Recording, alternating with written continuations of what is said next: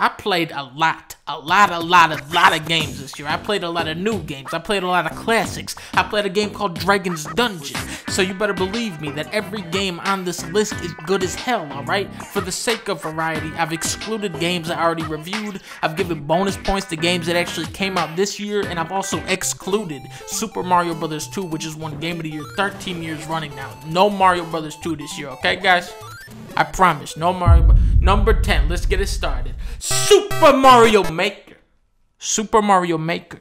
When I first saw the Wii U gamepad, I thought to myself, well, this is just the biggest, bulkiest piece of shit idea I've ever seen in my life. Then I saw the trailer for Mario Maker, and I was like, oh, that's Mario Little Big Planet. That'll be mediocre. But combine these two dumbass ideas, and you have a video game dream team on your hands. In fact, the only reason I've put this as number 10 on my list was because I couldn't wait any longer to tell you how good this game is. Sure, there have been attempts of giving the player tools to make their own game, but they've all been pretty inaccessible until this point. Making levels with the gamepad is the easiest thing in the world. My favorite so far is a remake of Bob-omb Battlefield from Mario 64. You got that chain chomp with the little star, the bombs fall on you. Look at the king.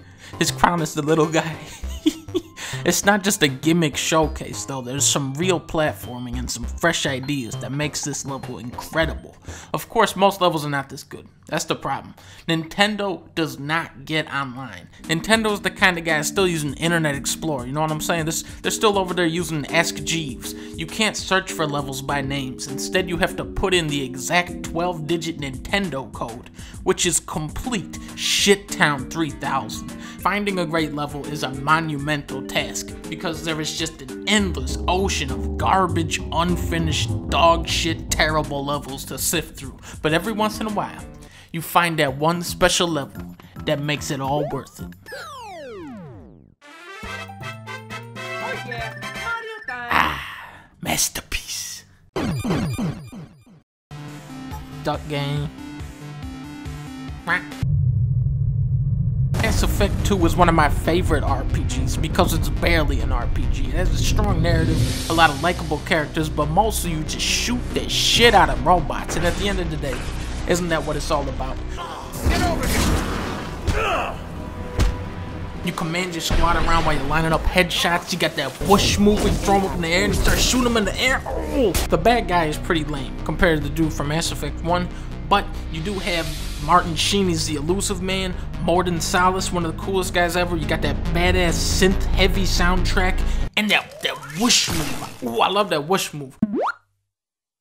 Just when I thought I was out, they pulled me back in. Every time Hearthstone comes out with a new expansion, I end up playing it for another 3 months. And now that you can play it on iPads, on your phone, it's the perfect travel game. People say to me, but Dunkey, Hearthstone is pay to win, which is only half true. Some of the classes like Warrior and Druid do require all the rarest, most expensive cards ever. But then you have Warlocks and Hunters who can build really competitive decks out of nothing but commons and cheapo cards that you can earn for free.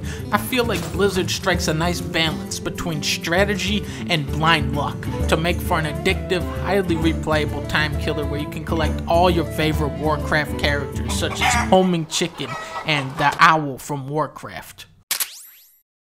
I beat this game on an airplane, and you gotta understand that I hate fucking airplanes. It's a stupid little claustrophobic submarine with wings, and you gotta sit there in some cramped little seat that hurts your ass for 3 hours. You need an escape. So I pull out Game Boy. Whoom. I'm not in the airplane anymore. I'm in Donkey Kong World. Thank you. It's just jam-packed with variety and challenge. Oh, it gets hard. It'll piss you off. You'll start calling Donkey Kong words that I will not repeat at this time, but the difficulty is legitimate. I feel like Dark Souls' great game, but it will often blur the line between actual real difficulty and random bullshit you can't do anything about. In Donkey Kong Returns, your hurdles are very clearly telegraphed and fair, and yet it still whoops your ass. That is the defining trait of a truly fucked up ass game. It took me a while, but eventually I said, you know what, Donkey Kong, fuck you. Beat the shit out of this game, got out of my seat, walked up to the pilot, said thanks for the airplane, dickhead, punched them out the window, and then they lost my luggage. We are living in a golden age of gaming. There are so many classic titles being resurrected by dedicated fans. Last year, Brutal Doom blew me away, and now you can play Super Smash Bros. Melee online on your computer. Let's just take a moment and applaud these guys for giving us this ancient treasure. Thank you guys. You are amazing. Melee is the fastest, most apeshit fighting game on planet Earth. When you kill a guy in Melee, you kill him into the moon, okay? He's not coming back. He's Moon Man now. There's all these advanced techniques that I'll never use. There's an enormous roster of characters. There's tingle kills. You don't even have to dick around with setting your IP and port forwarding. You can just hop in there, copy and paste a little code. Bing, bang, bitch.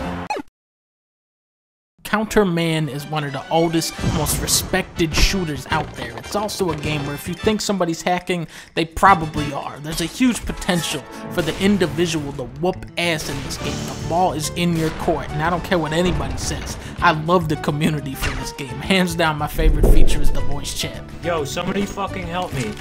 I'll help your mother have another baby.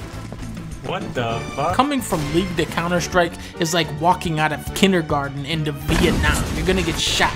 The guy who killed you will take your gun and shoot you with your own gun next round. You're gonna get called the N-word by a 10-year-old. But the beauty of it is, if that kid is on your team, you can just team kill him.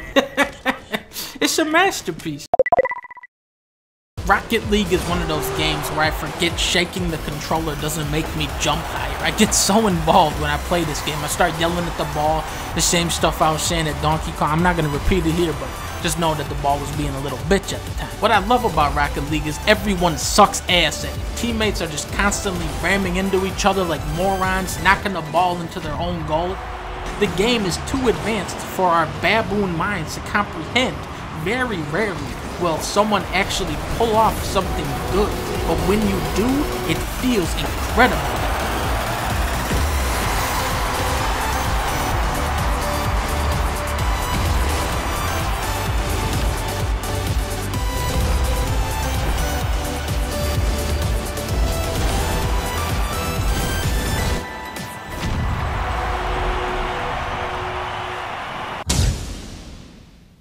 I've played a lot of RPGs over the years. About 3 of those were good. Undertale joins that small group. It does this bizarre thing where you actually like the characters and you don't want them all to die in a car fire. Well, actually, that one guy I really wanted to kill him, but the rest were on accident. It challenges all of the fundamental elements of the genre by being a simple little game. There's no repetitive grinding, no corny melodramatic dialogue. It's so concise, and yet it says more in 5 hours than most games do in 70. It's a huge breath of fresh air and one of the funniest games I've ever played. There's a lot of dog humor. You have your bone jokes, you have your snail jokes. All of the comedy bases are covered. It also packs this massive 100-song soundtrack. The music of Undertale is the crowning achievement. There's an absurd amount of diverse quality melodies. They all instill this sense of immersion and authenticity to the world and the key events of the game. Undertale is an emotional roller coaster, and these are the tracks.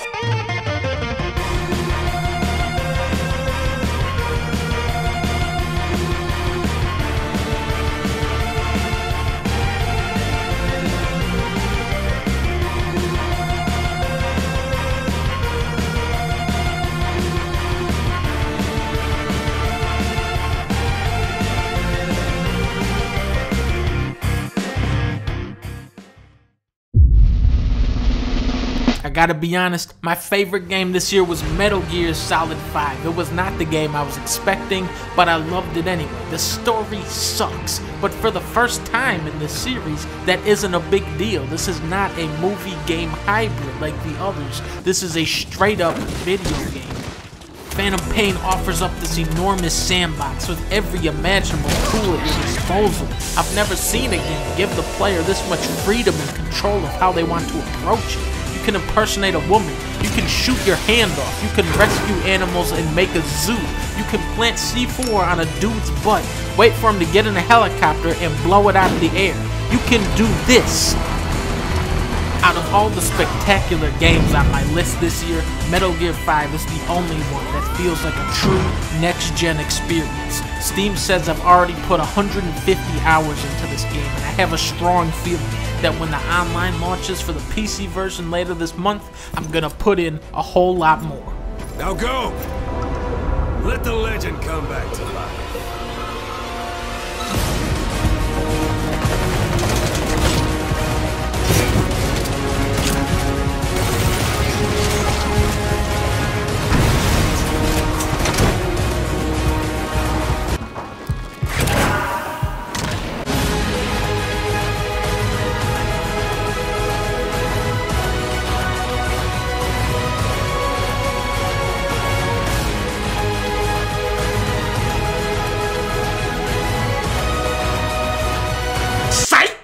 Game of the year goes to Super Mario Brothers 2.